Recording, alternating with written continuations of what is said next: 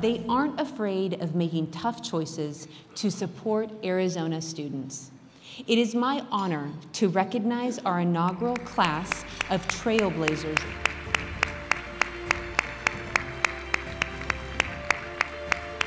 Our leaders continue to pursue excellence for the students that they have, but they've also told us that they can do more, and so we want to make that happen. I am delighted to announce that A for Arizona is launching a statewide school expansion fund. And I am so humbled to tell you that the Bob and Renee Parsons Foundation has committed $250,000 to support the creation of the fund. And most importantly, they have created a $1 million match that will go directly to our expanding schools.